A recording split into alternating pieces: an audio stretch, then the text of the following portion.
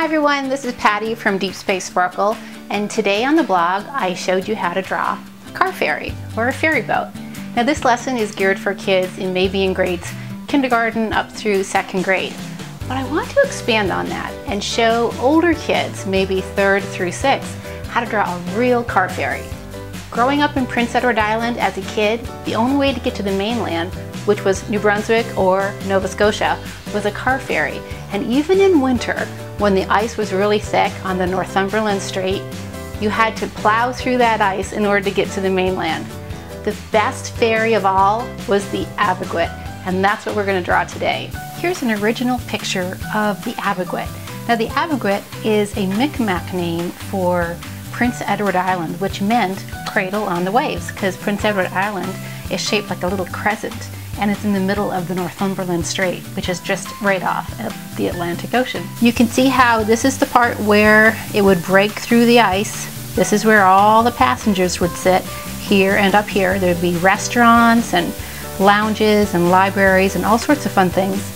And then at the very back of the boat, this is where all the trains would lower down into the very bottom of the boat, the trucks, and then also the people in the car. So that's what we're going to draw. The best thing to do is to break out your drawing into shapes. And whenever I draw something that has a little bit more detail, I like to start with a pencil. So you can see here that I have just an ocean wave. There's no need to draw a very straight line for the bottom of the ferry boat because it's in the water. So here's the bow of the boat. Now the back of the boat looks like this. It kind of goes on an angle. The reason is this is where there would be a little ramp, and then the cars would line up here, and then this part would be kind of the flat part of the boat. Then here's the interesting part.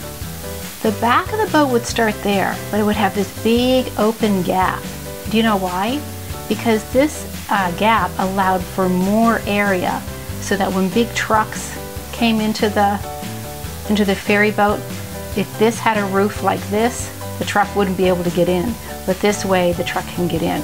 So ignore all my little truck drawings and let's move on. So here's the bow of the boat. We want to connect this line to the very back. It kind of goes straight down and then on an angle. Trace over this line a little bit harder because that's the line we want to keep. Next, what I want you to do is draw a little, kind of like a sideways letter U. See how it loops around? It's pretty long, and then it kind of comes straight up. This is where people would come out on the deck and they would look overboard, and I remember as a little girl standing here and then watching all of the ice break up. It was really fascinating. Then what you can do, just to kind of give yourself a little bit of help, to draw some kind of a straight line really lightly that connects the bow or the front part of the boat to the back of the boat, and this will just give you a little bit of guidance. Then we're going to be drawing a little kind of like another straight line right up here, and it goes like this, and then this is what it does. It swoops down to just above this line, and it goes back over, and before we get to the back of the boat, just make a little indentation or a little angle line. Now see how my lines aren't perfectly straight? That's totally fine. You can get out a ruler and do this, but you might drive yourself crazy. So now what you want to do is create, I think this is where a lot of the, captains would, not so much the captains of the boat, but the kind of like the personnel, because I don't think I can't remember if I ever sat up there. But it looks like a pretty good view of the back of the boat and all of the waves or the break that would happen as the boat passed through the water. So now we can add the details.